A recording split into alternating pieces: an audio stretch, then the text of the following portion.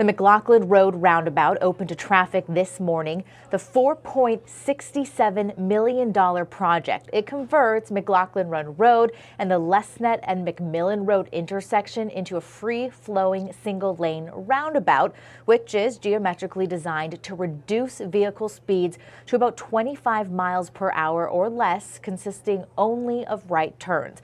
PennDOT says this significantly reduces the severity of crashes over those at traditional intersections, and we're also told roundabouts typically carry about 30% more vehicles than similarly sized signalized intersections during peak traffic. Crews, they will continue line painting and some other work on the project with some traffic stoppages of 15 minutes or less. You will also see some single lane restrictions with the assistance of flaggers as needed on weekdays from 6 a.m. to 5 p.m. through late September. Then work should wrap up in early October.